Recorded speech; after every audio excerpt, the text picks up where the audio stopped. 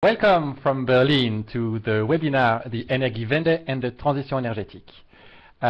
We are very pleased to welcome almost actually 200 participants watching, listening today, our webinar, which show, I guess, the very strong interest on the debates currently ongoing in Europe and in France and Germany in particular on the future of energy system.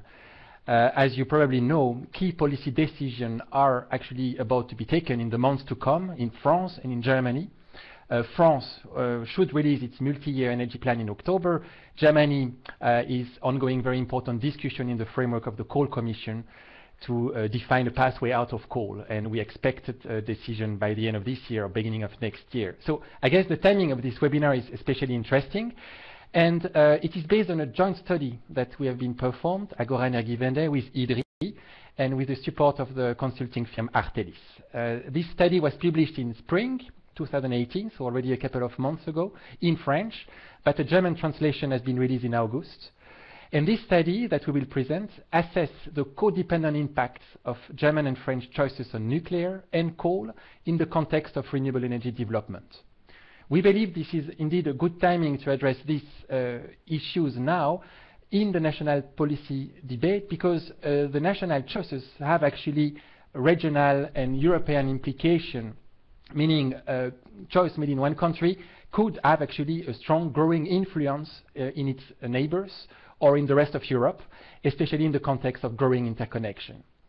So for this webinar, I am joined by the co-author of this report, Nicolas Berghmans, who is Research Fellow on Energy and Climate Policy at IDDRI, the Institute of Sustainable Development and International Relations, a think tank based in Paris.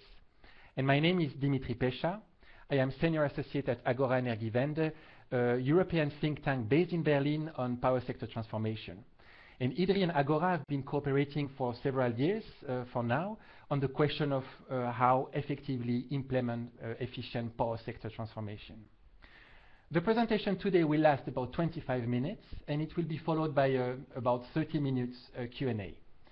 So before we begin, allow me to give you some word on technical issues and also how you can contribute to the discussion we will have later on. All the information related to this webinar can be found on our website. You will find the study, but you will also find the webinar presentation that can be downloaded directly from the webinar software. I think you should find it on the left of the screen. The recording of the oral webinar will also be uploaded on our website and on our YouTube channel. So a little chat window will also appear now on your screen, and this chat window can be used for us to send us real-time questions on the presentation. This question will only appear on our screen. The other webinar participant will not see them, and we will reply to this question only at the end of the presentation. So if you want to be named explicitly when you pose a question, please mention your name and affiliation when you type the question. We will try to cover as many questions as possible during the Q&A session, and the remaining question will then be taken up by email afterwards. This chat window can also be used to submit technical questions. If you have any technical problems, if the sound is too high, or if you see any other things which can help us to improve the quality. And my colleagues here sitting in the room that you don't see, but Christophe, Catherine, and Muriel will seek to help you as far as possible. So thanks to all of them. So now I think we are ready to start. So let's go to the presentation. I will start first by giving you a bit of a broader European framework before we dig into the French and German agenda. I think this is important to state that just before the summer, important agreements have been reached in Europe on key pieces of legislation, one on renewable energy and one on energy efficiency.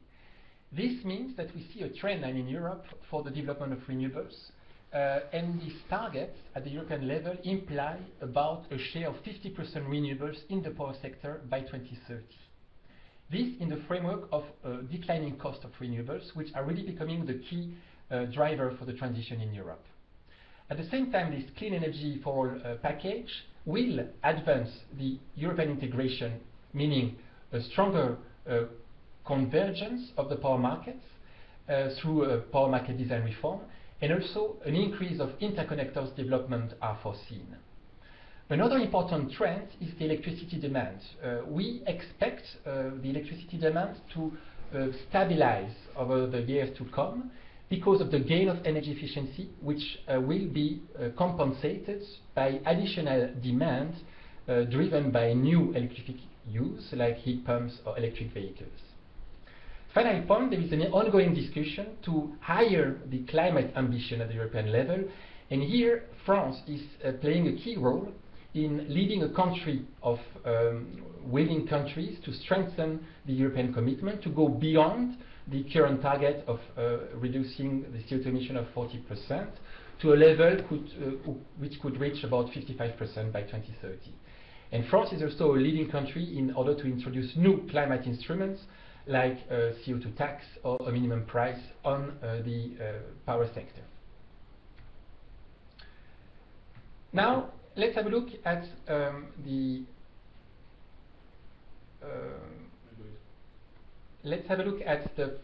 French and German energy strategies. I think, in a nutshell, it is interesting to state that while the starting points in France and Germany are different, the long-term challenges are similar. Integrating renewable energy while reducing, resizing the conventional power plant fleet. So, if you see on this graph the targets for France and Germany in terms of renewables, you see here the renewable target for France, 40% of the power production in 2030. Where in Germany we have this new adopted target a couple of months ago of 65% in 2030 of the power demand must be covered by renewables. So similar efforts when it comes to developing renewables. At the same time, the future of conventional power plants is uncertain in both countries today. First of all, France. France has today a share of about 75% nuclear in its power mix, and the government is committed to reduce this share to 50%. But how to reach this target and when to reach it is yet unclear, and this decision is taking place in the context of an aging nuclear fleet, meaning there is some reinvestment needed in order to keep some nuclear power plants online, which will reach more than 40 years lifetime. If nothing is done, France would lose about 35 gigawatts by 2025.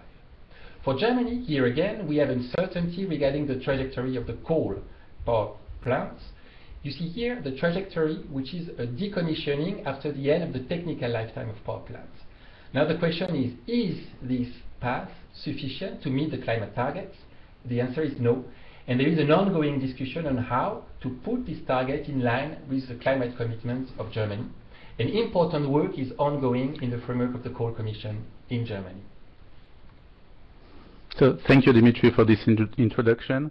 Now we're going to dig into what we did in this study and what are the results for France, Germany, and for the rest of Europe. So first, but basically what we did in this study is to analyze plausible intersecting scenarios of evolution of the power mix in 2030 for France and Germany, and to try to answer these questions. So first, what the planned development of renewable energy, how it will impact the utilization of conventional power plants, so coal in Germany, nuclear in France, and what would be the results of plausible scenarios in terms of power flows in Europe between France, Germany, but also with other countries, in terms of CO2 emissions, in terms of market prices and revenues for the different power technologies, generation technologies. So the modeling has been performed by the consultancy Artelis. It basically constitutes full 2030 year simulated at a 1 hour time path. Now I'm going to explain the different scenarios that have been taken in France and Germany. So in France, we really focused on the question of the nuclear power plant fleet. So we have 3 scenarios where renewable energy development have been kept the same. And the 3 scenarios are a high nuclear scenario, meaning that we keep the current capacity in place at 63 gigawatts. a medium nuclear scenario where in 2030 13 gigawatts have been taken out of the French system, and a low nuclear scenario corresponding to a 40 gigawatt capacity in 2030. In Germany, so we have two main scenarios on coal. One that corresponds to medium coal. It means that we keep all power plants until the end of their technical lifetime, so it's 45 years time, and we still have 24.3 gigawatts of coal in Germany in 2030. The low coal scenario is a scenario developed in a previous study by Agora, and corresponds to a coal exit strategy in 2040. So it means that there's still in 2040, sorry. So there is still in 2030 18 gigawatts of coal in the German system. These scenarios have been studied. The coal exit strategy has been studied with a higher amount of renewable energy developed than the previous agreed targets. So in the coal exit strategy, renewable electricity represents 60% of the power generation in Germany in 2030. We also did a variation on this scenario where the coal exit strategy is not compensated by this increase in renewable energy development. And we did also a different kind of variation on the medium nuclear and medium coal scenario, where we studied a higher CO2 price and to see the effect in terms of revenues, in terms of power flows between France and Germany. So in all the rest of the hypothesis has stay stable in the country. So it means electricity demand is the same in all the study. The interconnectors are developing. We see increased capacity of interconnectors, where 50% of the new projects included in the T1 NDP are developed. CO2 price and energy price are kept the same. So CO2 price is kept at 30 euro per ton. And we have this variation only in one scenario with a higher CO2 price. So let's dig into the results now. So first, for France, one interesting result is that we see that regarding the nuclear capacity kept in the system, CO2 emissions does not increase, and even on the contrary, it decreases in all scenarios. That's because besides the renewable energy development and the nuclear power capacity, the coal power plants are taken out of the system. It's already announced by the government for 2022. And this, as a result, there's no increase in CO2 emissions in France.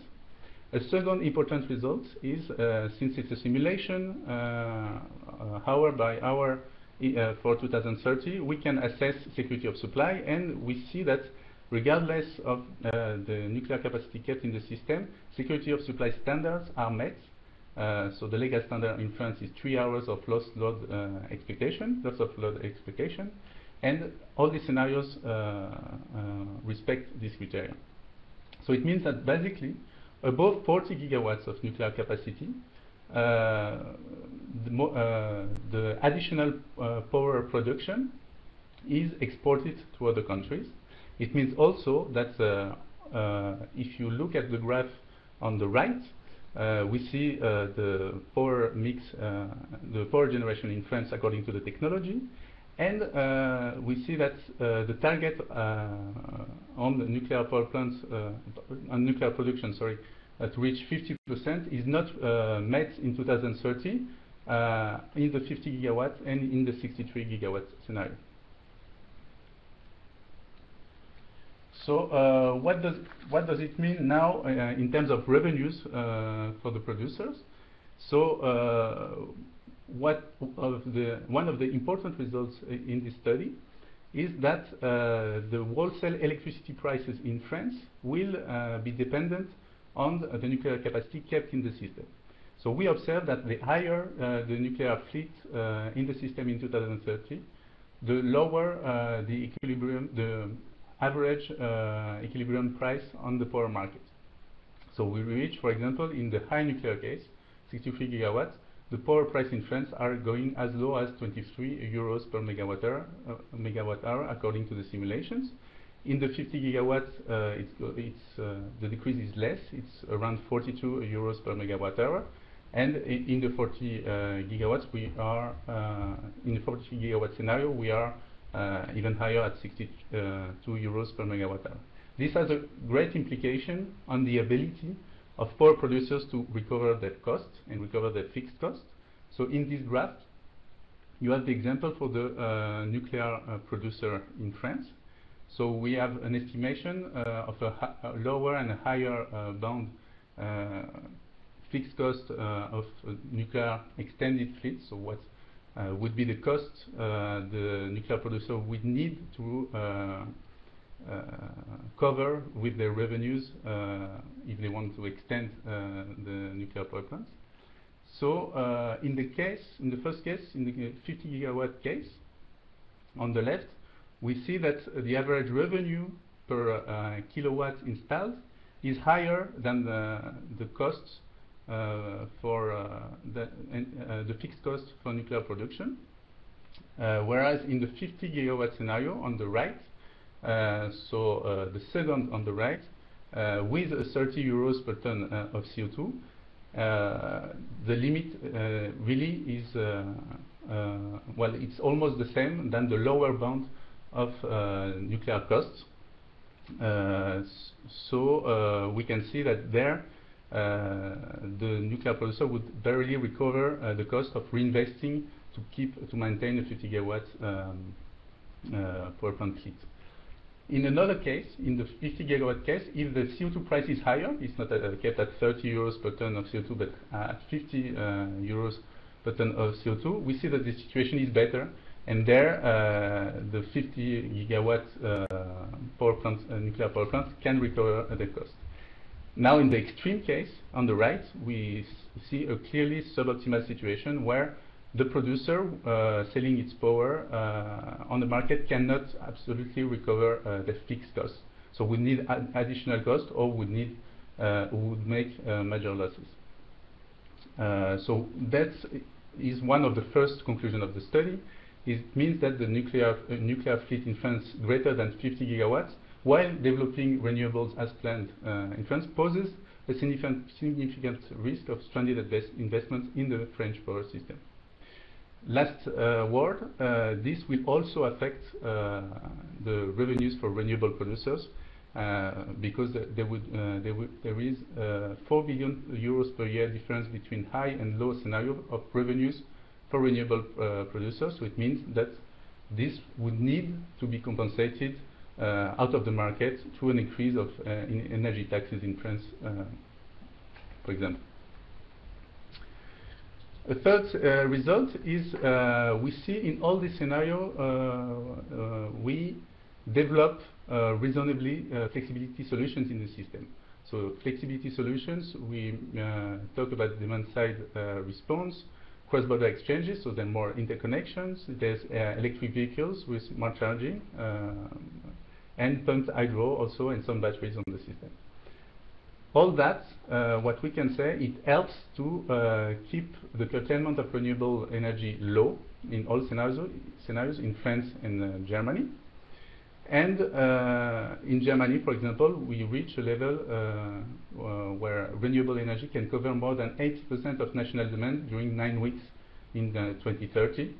And during more than 900 hours, 100% of demand is met with renewable energy.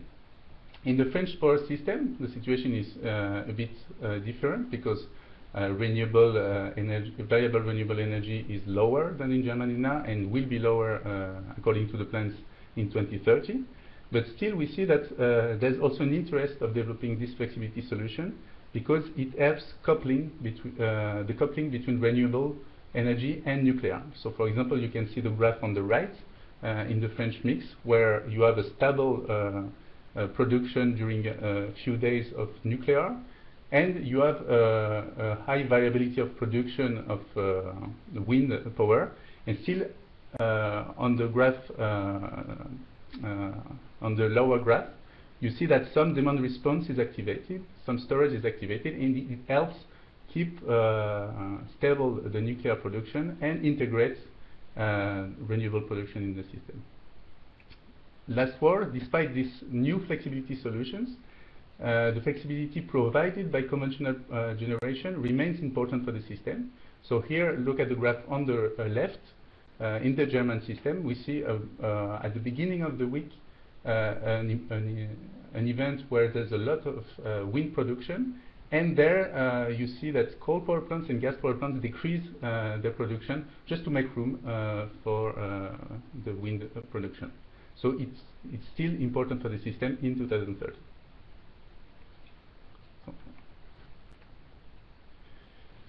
So another result is regarding the economics of renewable producers. So we saw lately important decrease in the cost of renewable. So we ask ourselves, and if we continue the decreasing trend toward 2030, what does it mean for renewable producers? Would they be able to recover their costs through market revenues? So we take some assumptions on the future PV and wind costs according to a review of literature of renewable costs, and the result we found is that mostly PV costs could be covered solely on market revenues by 2030 in France and in Germany. The only exception being in the high nuclear scenario case in France, where the market price decreases importantly, and there the market revenues won't be enough to recover the cost of PV. So here, for example, in France, on the left, you have the result for all the scenarios.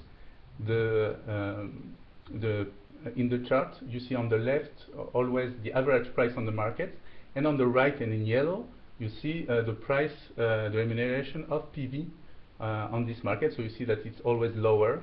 It means that for the markets, renewables have a lower market value than the average power production. So on PV can recover the cost, the only case being when there's too much capacity, conventional capacity in the system. For wind, it's getting there, but it's not yet matching the revenues they get on the market. So it means that wind would need, we still need support in 2030, or it's likely. Nevertheless, in the case where the CO2 price is higher at 50 euros per ton, wind could recover their cost. Last thing, we can compare two scenarios in Germany where we have a different level of development of renewables. So it's a 50% renewable scenario and a 60% one. And what we see is the remuneration of wind in this case is decreasing in the high renewable scenario. So it shows by around 20% in this case. So it's an illustration of what is called the cannibalization effect, where higher renewable production will decrease the revenue for renewable producers. Thank you, Nicolas. I will now dig into some results for Germany and also on the German-French-European interaction. So the first one is the German mix. You can see here on the left in 2016 and in the different scenario we assessed for 2030. In our scenario, we have a strong increase of renewables, and the rest of the system is carried by coal and gas. What is, first of all, the impact on security of supply? As Nicolas stated, for the French system, security of supply is guaranteed. In the German system, we see the same result. In all the scenarios that we assessed, security of supply is guaranteed, even if Germany reduced coal capacity by 60% and France reduced its nuclear capacity to 40 gigawatts. Second important point is about the market prices. In our scenarios in France and Germany, so here for Germany, here for France, you see that the market average price, in the case we have a CO2 price of 30 euro a ton, would reach in Germany between 42 and 50 euro a megawatt hour. It means that even in a coal phase-out scenario, this is below the level that we saw during the period 27 to 2012. So yes, there is an increase of the price, but the price level remains low compared to historical values. Now, at the same time, you can see that the price comparison between France and Germany could be quite high. Here you see a scenario in France where the price would be as low as about 23 euro megawatt hour, and this is in the case nuclear is maintained at a high level. So the more nuclear capacity is kept in France, and the higher the price difference will be with Germany. Another result is regarding the CO2 emissions. You see on this graph, or to phrase it simply, in order to meet its climate target, Germany needs to halve the coal power production by 2030. You see here the coal production, the CO2 emission story of the power sector in Germany today, and you see here the target for 2030. And here you see the result of the different scenarios we assessed. On the far right is the scenario that Germany phase out coal and at the same time develop renewable to 60 or more renewables. Here you see that Germany will reach its climate target, and this is here, this gray, light gray part is the emission which are related to the decision made in France, so different scenarios. What you see is this scenario would allow Germany to meet its target, whatever decision will be kept in France regarding the future of nuclear. On the other side, you see here these two scenarios are scenarios where Germany doesn't phase out coal quicker than the technical decommissioning. Here, in the case of a CO2 price of 30 euro, and here in the case of a CO2 price of 50 euro a ton. In both cases, you see that Germany would not meet its climate target, meaning a CO2 price instrument only is not enough for Germany to meet its target. The interesting part that I just highlight also is this codependent impact. Here in light gray I said is the emission depending on what France will do. So for German emission, the decision made in France will have an impact. The lower, or let's say more or less, nuclear is kept in France leads to less or more fossil power plant production in Germany, and meaning also less or more emission. The difference ranges from 10 to 20 million tons CO2 in the different scenarios. Now, if Germany moves to push for more renewables, this impact of the French nuclear decision on the German power system and the emission is lower than if Germany doesn't manage to push beyond 50% renewable, its renewable production. Another result is related to the import-export balance of both countries. France and Germany are today the largest net exporter in Europe, with these are numbers for 2016, but they are a bit different in 2017. But globally, France and Germany export more than 50 terawatt-hour yearly as a net export today. Let's see what are the results of our scenario for 2030. So you see here first for France that net exports are increasing in all scenarios. And if the nuclear fleet is kept at 63 gigawatts, so the current level, you see that the exports are more than tripling to 150 terawatt-hour. It means that every third or fourth megawatt-hour produced in France would then be exported to the rest of Europe. And you see also that the German decision would have actually a very limited impact on the French exports. They have a little impact, but not a big one, just because coal is already a higher marginal cost technology. So it's just by pushing more renewables, this has an impact, more renewable in Germany has a slight impact on the import-export balance in France. Now for Germany, the situation is more contrasted. The more Germany will phase out coal to comply with its climate target, and what you see is the more the current export will decrease. And in some scenario, it may even turn into a net import situation. And another important fact is that the net balance of Germany will depend on the decision made by France. This is shown here by these little arrows. If Germany managed to increase its renewable target and reach its target of 60%, we are in that case. And here, the import-export balance is more or less balanced, even if France keeps a high level of nuclear capacity. If France reduces its nuclear capacity, the balance in Germany is even slightly positive. On the other side, if Germany doesn't manage to reach its 65% target, and France keep a high level of nuclear, here you see that in a coal phase-out scenario, Germany would actually become a net importer. So more renewable help to keep the German balance more balanced. Let me go to the final result of this study, which is related to the cross-border exchanges between two countries. On this graph, you see the daily balance and import-exports of both countries in a scenario where we have 50 gigawatts in France and in a scenario where we have 60% renewable in Germany and a coal phase-out. So what you see is, despite this divergence of the power mix, both countries have actually an interest in continental cooperation and exchange, use the exchange potential. For Germany, this is very clear. There is a situation of imports when there is a lack of wind and sun resources. It is cheaper to import than to produce with gas power plants in Germany. And there is a situation of export where there is a lot of wind and sun resources. So integration helps to European integration helps to integrate variable renewables at the regional level. For France, we see that there is globally export, as we just mentioned before. But here again, there is a situation where France will benefit from importing, especially in the winter. And so this strategy is indeed mostly focusing on need of export options. And for that, France would need to build more interconnectors, and also for the economics would benefit from a higher CO2 price. So here again, an interest in growing exchange and cross-border cooperation.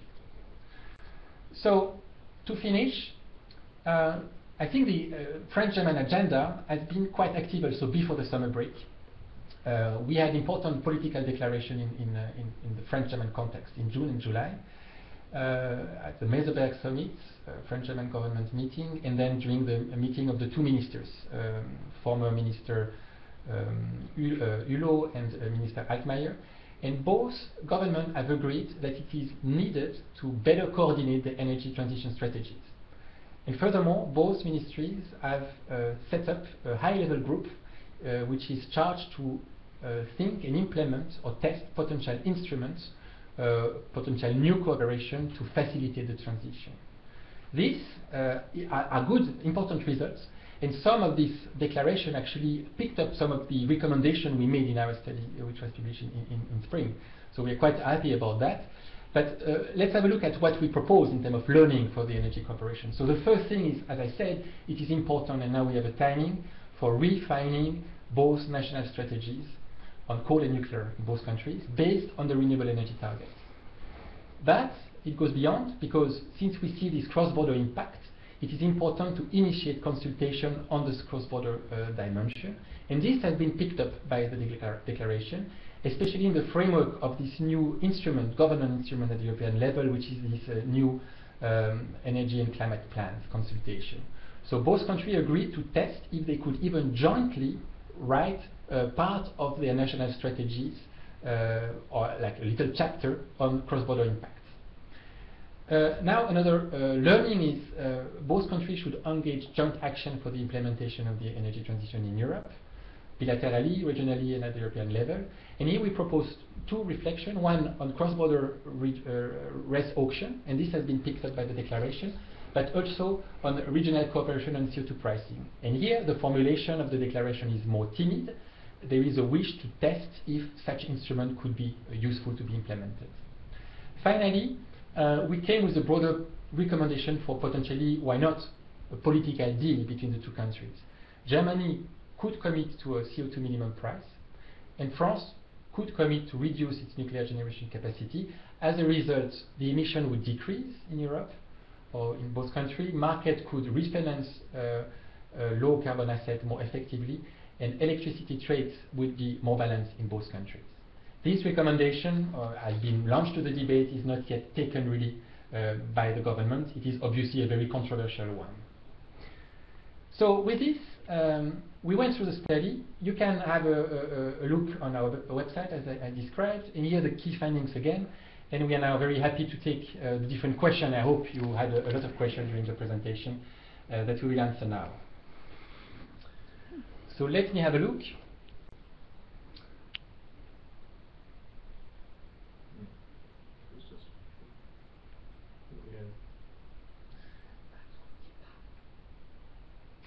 Here.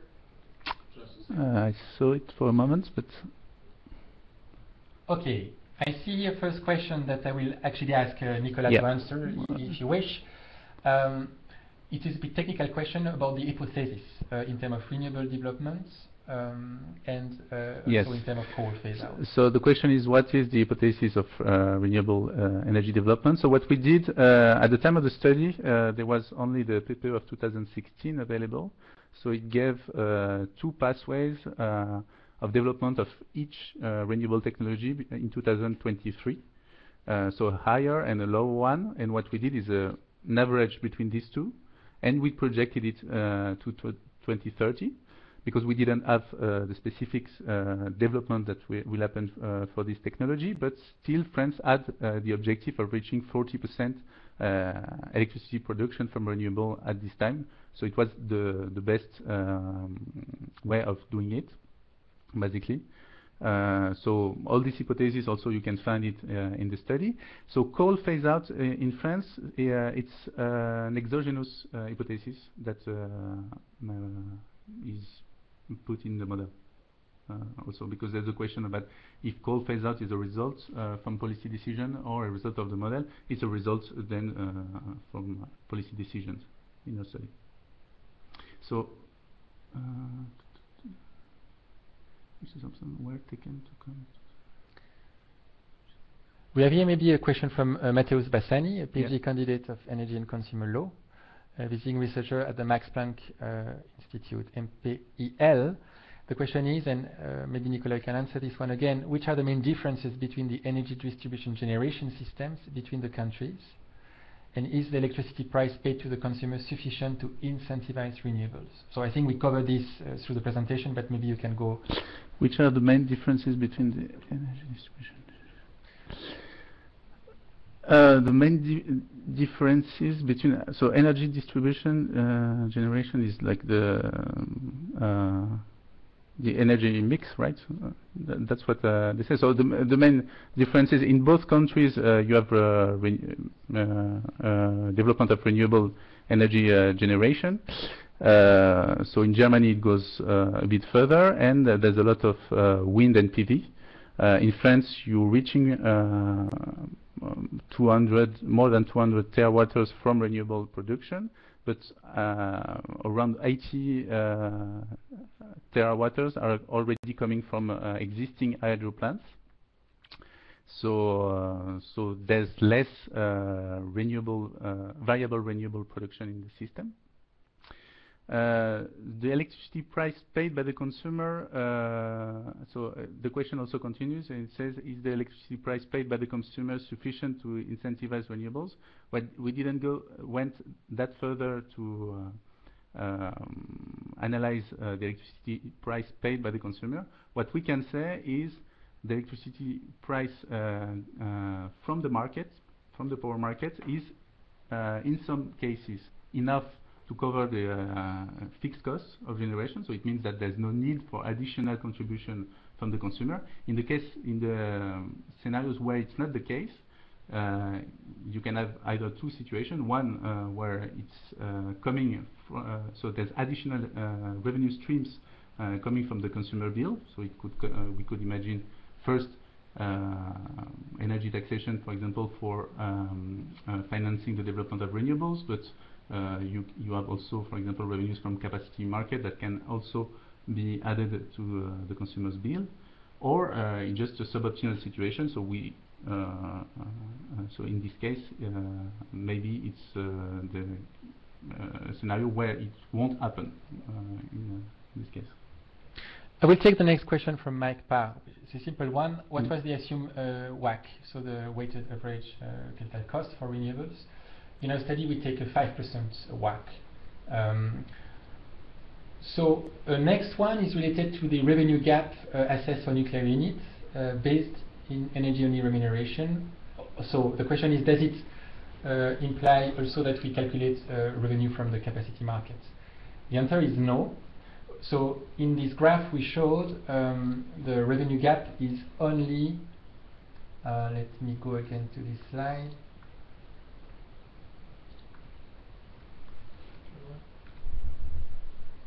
Here, wait a sec. Oops, here we are. So the question was, if here we have some remuneration also which are coming from the capacity payment. So the answer is no, it's only the revenue from the energy only market. Now the capacity payment would indeed add a little top up on that. Currently, I think the capacity payment, you may know better than me, Nicolas, the exact number, but is quite low actually. So we would have actually indeed a little top up on that, but according to the forecast, it would not be massively change the picture. No, for the moment, no. It's lower than that. So let's go to the next question. What do you think about efficiency increase by fossil cogeneration plants?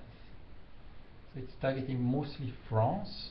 France seems to ban with the new PPE, so the new multi-year plan, this technology, even though it is a good one when heat is needed on site.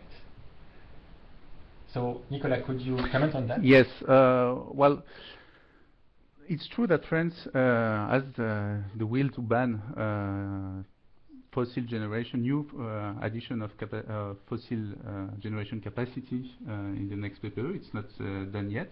Still, what we see in the study is until 2030, with the existing capacity. So in this system, in the study, we still have, for example, the CCGTs that and the gas turbines that are existing now in the system.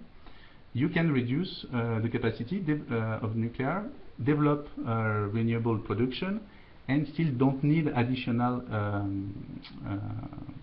technologies.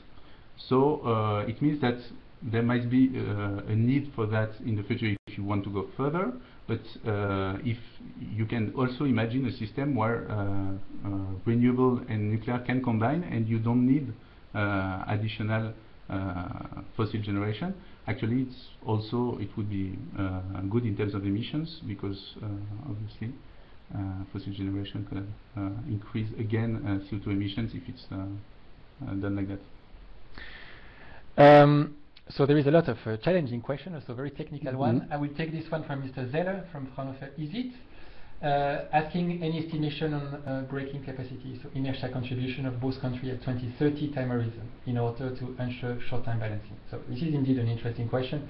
The answer is quite easy. We didn't assess this problematic in detail, as also we didn't model the grid very carefully, and we just have actually single nodes for countries in our model, so one node for Germany, one node for France, and the neighboring countries, and we didn't look into these kind of short-term balancing issues. The German one, maybe. Germany has installed. So we have here a question which is not attributed to anybody, but the question is, Germany has installed 100 gigawatts of renewables, which produce 25% of its electricity, at a price which is double for household compared to France, without diminishing its CO2 emission.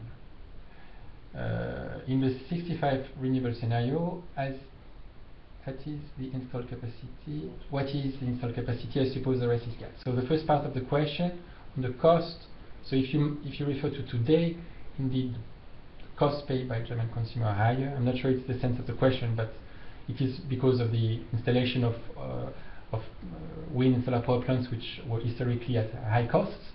But the cost today, we have a cost assumption for the future cost of renewables in France and Germany are becoming relatively similar.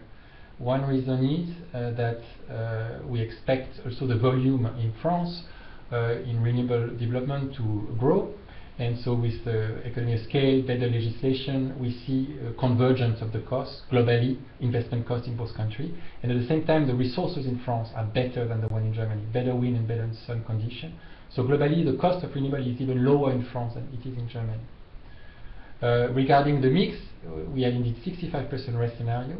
We have some remaining lignite, for Germany, sorry, we have some remaining lignite and hard coal in the mix, and the rest is indeed gas, which is basically the figures that we take from the power development plan from the TSOs, so the Net Entwicklungs plan in Germany.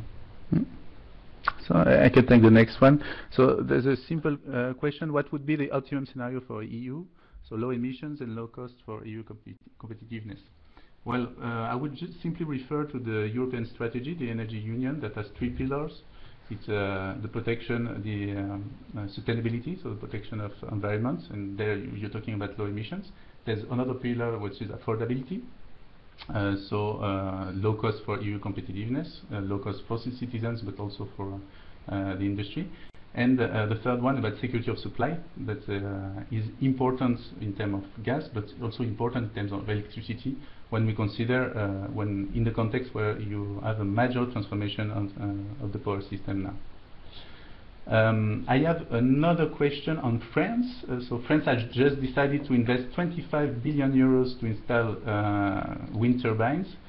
Given a capacity of factor of 0.3, this means 25 billion euros for 1 gigawatt average. Well, I'm not sure about the math there. This will not change the CO2 emissions in France. The only effect will be to increase the megawatts, etc., etc. Does this make any sense? Well, there I would say that it's true that like adding renewable to a system that is already decarbonized will not have major effect on CO2 emissions. But still, there is good reasons for doing that, and that's why it's in the policy. And the number one reason is what mentioned Dimitri at the beginning, is that we're in a context of aging nuclear power plants.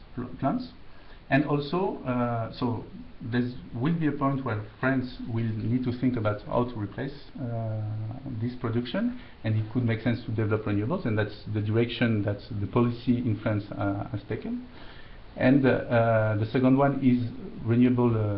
There's been also important decrease in renewable costs, so it could make sense also to develop this technology to prepare the future. And the third one, it's true that it doesn't change the CO2 emissions in France, but in an interconnected system, it's still interesting to have decarbonized production that could be also exported to other countries, and to support kind of the decarbonization of the overall Europe and not only France. There is an interesting question, or maybe clarification, about the number which was quoted, about 930 hours of renewable situation where the renewable in Germany are surpassing the power demand. And the question is, does it mean that this is curtailed? The answer is no, not at all. During this situation, often the exports are actually pushed, so there is still room actually for having more than 100% renewable of the demand. And also it is sometimes actually used for other electric, like charging electric vehicles typically, or it activates the pump storage in Germany or in neighboring countries. The level of curtailment is much lower. It's yearly, and because we didn't also assess curtailment driven by grid congestions, but the level of curtailment is below 5 terawatt-hour during the year. I may take another one, which is related to the role of battery energy storage. So in our scenarios, we build our assumptions on what the grid operators forecast for 2030 in terms of development of batteries. And in Germany, in our scenario, we have put 4.5 gigawatts of battery storage, and also we have some pumped hydro in Germany. But also in the zone which is connected to Germany, so Luxembourg and Austria. This has actually a good flexibility potential. The question is, will this capacity really come in the system? This is one which we didn't assess, but it helps to maintain the value of renewables. When Nicolas was showing that there is this cardinalization effect, it is not very strong in our scenarios. One of the reasons is that actually battery is helping to sustain the value of renewables. In France, we have actually already a good storage, hydro storage. The TSO in the forecast we took doesn't see new batteries coming at this time or reason.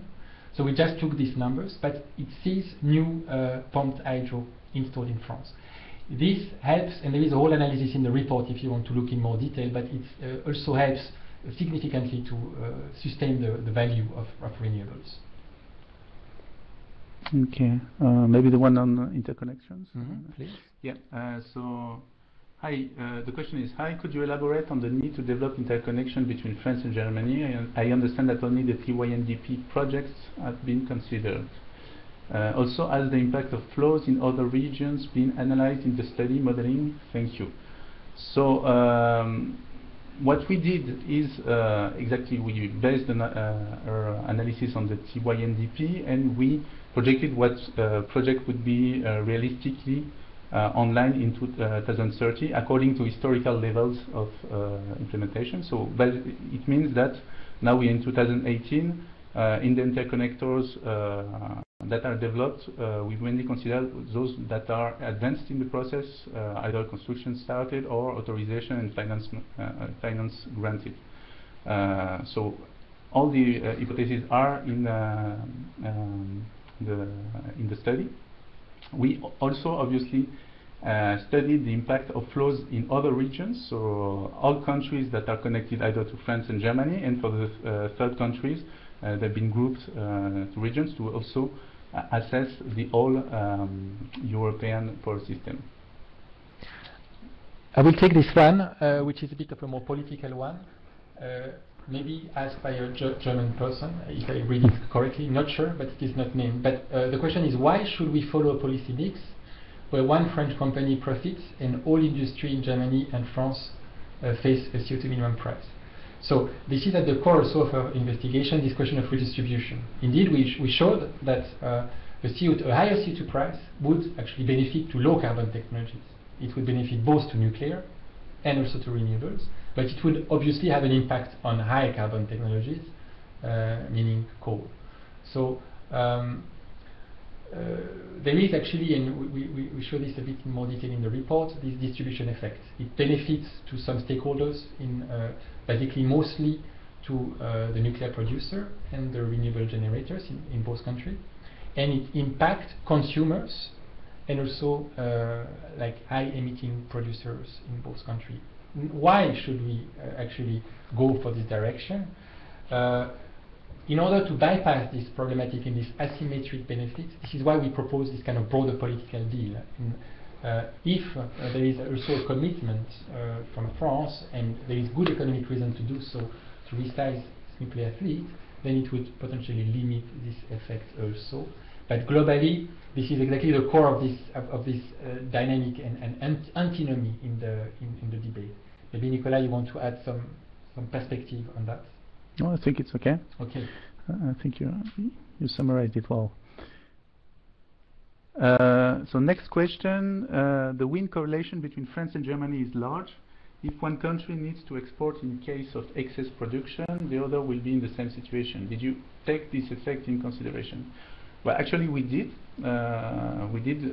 So that's the whole point of doing these assessments on hour by hour in 2030. So we see this correlation, it happens, and we see what happens on the system. So obviously we have moments where there's wind in France and Germany, and there you have effect on, for example, the power market. Average price is lower, but still there is room in 2030 mostly for these kind of situations. And there's some curtailments at some time when there's no demand and you cannot activate demand in response of prices. So if you're really interested to dig into this, you have online the Excel spreadsheet with the data and the results of the modeling hour by hour, and you can see this correlation by yourself. And if you have any question, you can pass it on to us. So I will take a last one. Unfortunately, we will not be able to answer all these questions because we still have a lot, but we will come back to you personally through emails. The last one I will take is potentially, let me go through quickly, the question of sectoral integration. To which extent we have been we took into consideration sectoral integration in our scenarios. So we have, by the time horizon 2030 in our scenario, some development of electric vehicles, some development of heat pumps. So we have, based on the assumption of the TSOs in both countries, started to integrate this dimension. And our model is able to model flexibly the demand response of these different users. So how also they will be placed in order to integrate better renewables.